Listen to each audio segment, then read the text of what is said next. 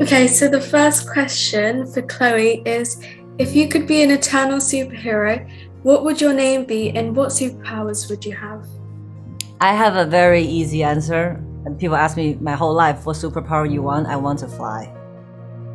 Sorry. Yeah, she's Team Icarus all the way. Oh, yeah, sorry. Eternal offers two big firsts for the MCU. It has its first openly gay superhero as well as its first deaf superhero.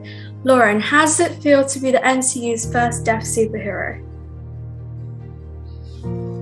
Well, it's definitely an honor. At first, I did feel a little overwhelmed and scared because I thought, really, me? Can I do this?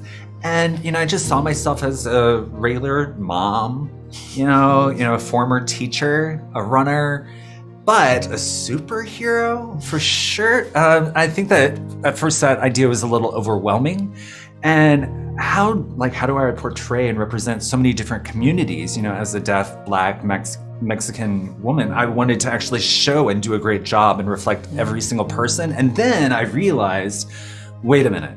The best thing that I can do is just tell my story as Lauren and hope that that resonates with someone out there. And so far, I have found that that much has happened.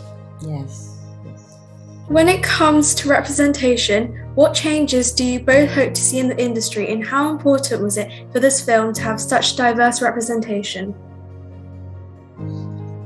Well, first of all, I love just watching this woman direct.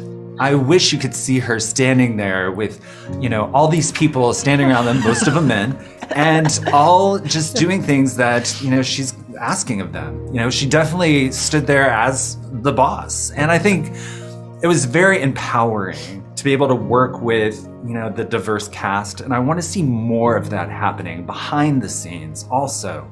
Seeing more representation within the writer's room, more representation within the hair and makeup trailer.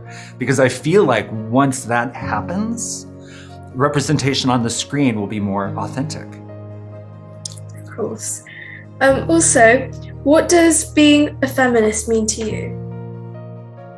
Being a feminist, for me, does not mean that I don't like men. That's a very important thing to separate. We actually love men. Being a feminist means, for me, to have the strength to embrace my femininity, to be proud of it, to respect and work alongside with men, and to see the femininity in them, to be open enough to acknowledge that there is a vulnerable side in all genders, in everyone. And I think that is a true feminist for me. Yes. Thank you for having me, and yeah, it was lovely to meet you. Thank you. Thanks very much, Second. Thank you.